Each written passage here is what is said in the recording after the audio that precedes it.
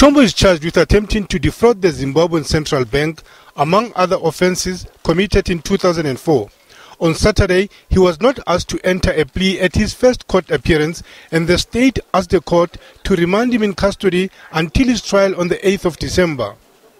Chipanga is accused of causing disaffection among the police and defence force. The allegations were premised on a press conference the ZANU-PF youth leader held on November the 14th. Chipanga allegedly denigrated Zimbabwe's Defence Force Commander General Constantino Chiwenga.